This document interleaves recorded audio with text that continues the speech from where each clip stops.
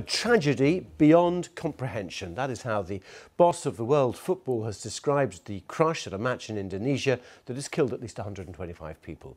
It's thought to be the deadliest stadium disaster in more than half a century.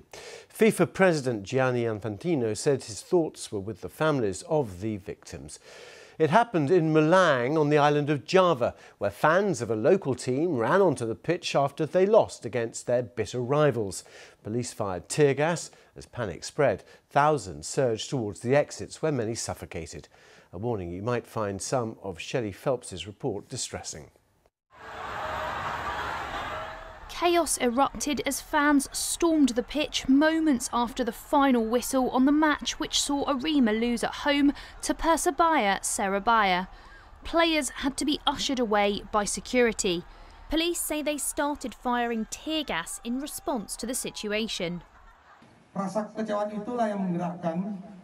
It was the feeling of disappointment that prompted the supporters to go down to the field to ask the players why they lost the game. That's when the security team moved in for prevention efforts, so they won't get onto the field or interact with the players. During that process, in the prevention effort, tear gas was fired because it had gotten anarchic. They started attacking officers, they damaged cars. The tear gas caused the crowd to surge towards the exit, where many people were crushed.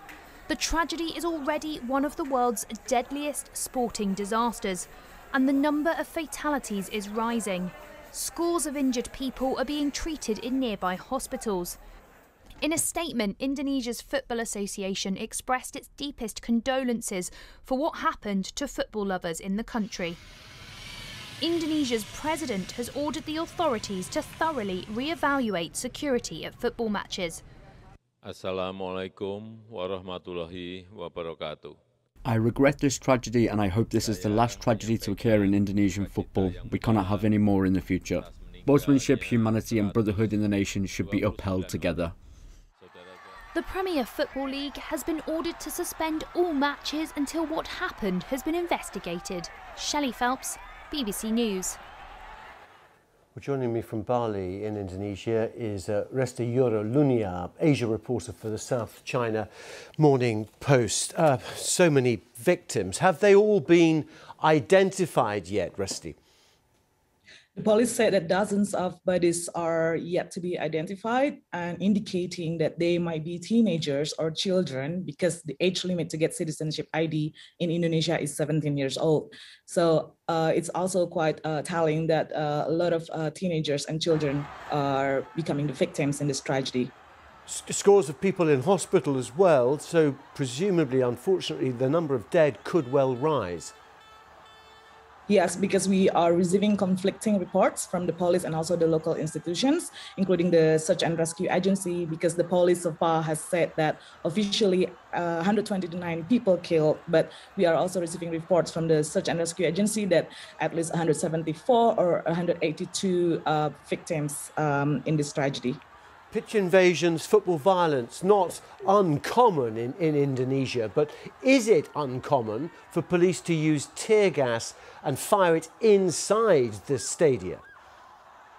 It is rare that the police actually disperse the crowd inside the stadium using tear gas, but somehow it's not shocking for a lot of Indonesians because we often see the police heavy-handed approach to disperse the crowd during riots, during protests, especially in Jakarta and other big cities. They quick to use tear gas, but it is very rare for them to use tear gas inside the stadium. Normally, like when there's riot during football matches, they use tear gas outside of the stadium. So everybody was taken aback by this heavy-handed approach by the police. Yeah, I was reading, actually, I didn't know this beforehand, that FIFA rules regulate that police in attendance must not carry tear gas or indeed firearms. So this is flouting the FIFA rules themselves. One other issue, though, is that it seems that 3,000 or 4,000 more people were allowed into the stadium beyond its capacity. What is being said about that? There are criticism about that because normally during the night matches on the Premier League, they don't broadcast it for TV, or like they wouldn't allow like audience, especially during high rivalry matches like Arema versus Persebaya, which are first rivals.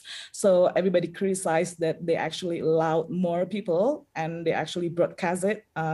It's all for TV ratings. So it's also like one question that they will have to answer during investigation.